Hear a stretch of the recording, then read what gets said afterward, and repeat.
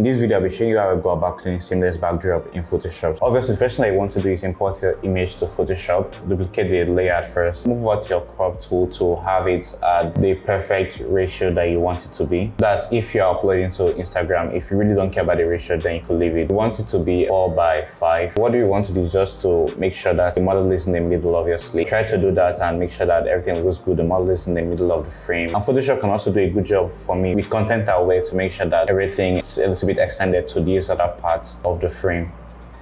So I'm going to click there. You can give it a little bit of time for it to load until your image finally shows up. Photoshop does a decent job with just extending the backdrop in general, but we're going to do a little bit more. The next thing I like to do here is use the rectangular marquee tools. What I will do here is select a portion of the backdrop that I think looks good enough.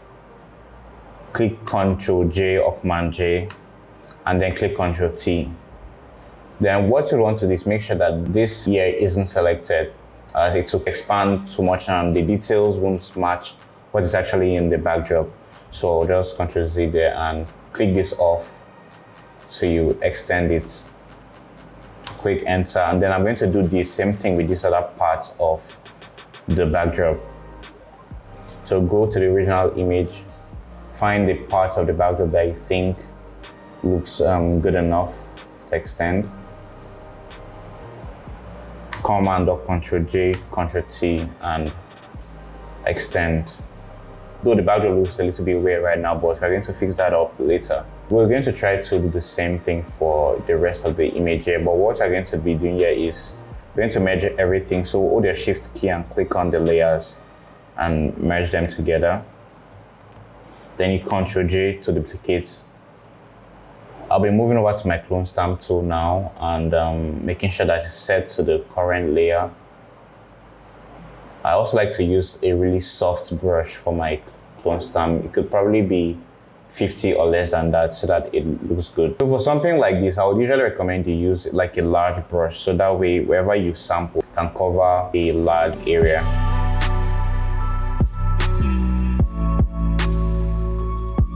You could always reduce the brush to make sure that it fits wherever you're trying to clean up. You want to really take your time with this to make sure it doesn't like interfere with the model as well.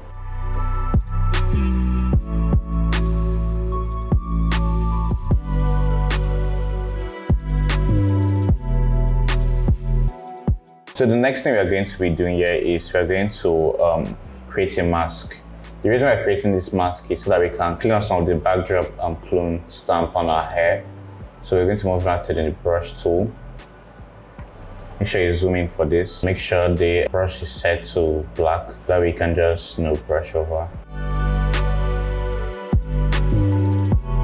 What we have done so far is making sure that the backdrop has been extended. The next step we are going to be taking here, merging up the layers again, duplicate the layer and cleaning up the backdrop or retouching it. You will want to use your spot healing brush tool to get rid of some of the stuff from the image here. Zooming in and then getting rid of some of the stuff from the backdrop. Healing brush tool does a great job with it. I've cleaned like a decent amount of things from the backdrop, duplicating the layer again and moving back my frequency separation. Now it doesn't matter if you're using 16 bits or 8-bit frequency separation, but you want to use frequency separation and try to zoom out here and look at the backdrop.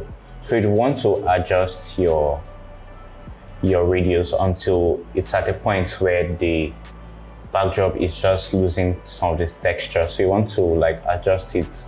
So let's say around 4 or 5. I think I just came in at 5. Then focusing on your low frequency layer. Move over to your mixer brush tool.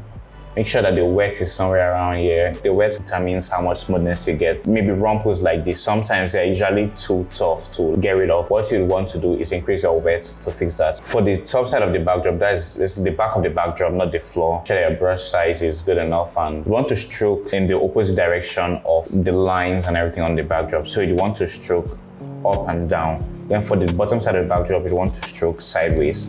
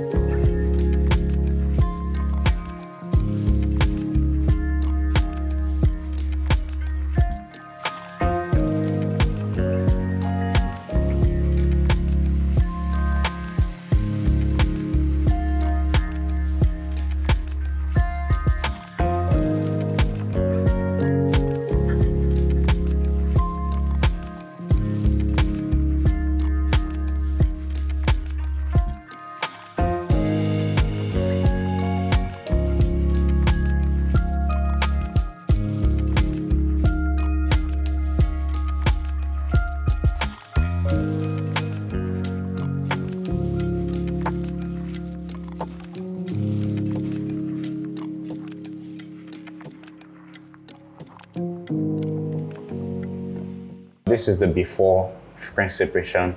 This is after frame separation. If there's still any imperfect parts of the image, you'd want to still merge the layer again, duplicate it, and then you can use your clone stamps tool now to clone in any part of the image that has imperfection. So you can clone this part of the image right here.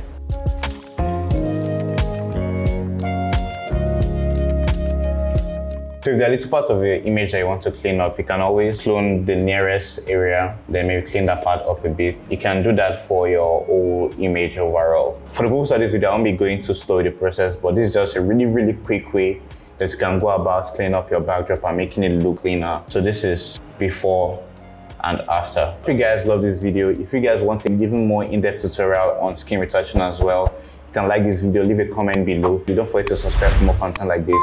I'll see you in the next one. Take care and peace.